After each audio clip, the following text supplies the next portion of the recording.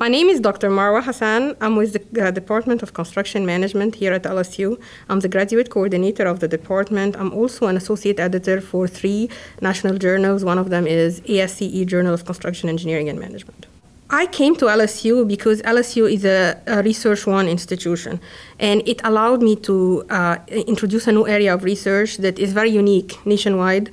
It is nanotechnology in construction. This area of research has taken off more in Europe and South America than it has done in the US, so I'm hoping, working with my research team, that we would be able to put LSU on the map with this vital area of research. Nanotechnology seems like a buzzword, right? But it really isn't. It's anything that is a very small scale of measurements. What we are trying to do is integrate different materials that are very small, nano-sized, in current civil and construction applications to enhance performance, durability, long-term performance, sustainability, environmental performance. We are trying to integrate sustainability in a lot of we do in terms of teaching as well as research.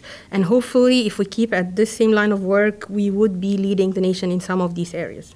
One very simple project that we're currently using involves recycling of glass cullets in roof shingles. Roof shingles are usually dark in color, and they absorb a lot of the heat, increasing what we call urban heat island effect, increasing pretty much the consumer's energy bills by up to 15%. What if we can create a new generation of shingles that are reflecting more heat, have high solar reflectance index, SRI, so that your energy bill would actually drop down?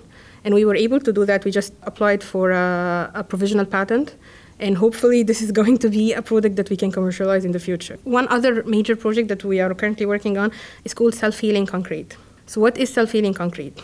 You have white blood cells in your body, right?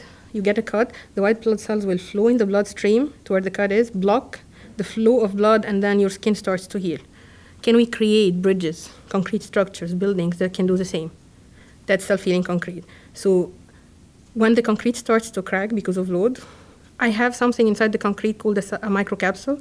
It is similar to a white blood cell. It has a shell and it has a liquid inside. The liquid inside is called the healing agent. When you break the shell, the liquid comes out. It starts reacting with something inside the concrete and creates solid, closing the crack. So the concrete heals itself. And what we are doing that's extremely innovative is, one, we can put epoxies, but epoxies are expensive. Can we do it in a cost-effective manner? So now we're putting chemicals that are cheap, like sodium silicate or calcium nitrate, inside the concrete. So when the shell breaks and these things come out, they react with the hydroxide ions in the concrete. That's a natural compound that's present, producing what we call CSH, which is short fibers that make concrete. We are healing concrete with concrete.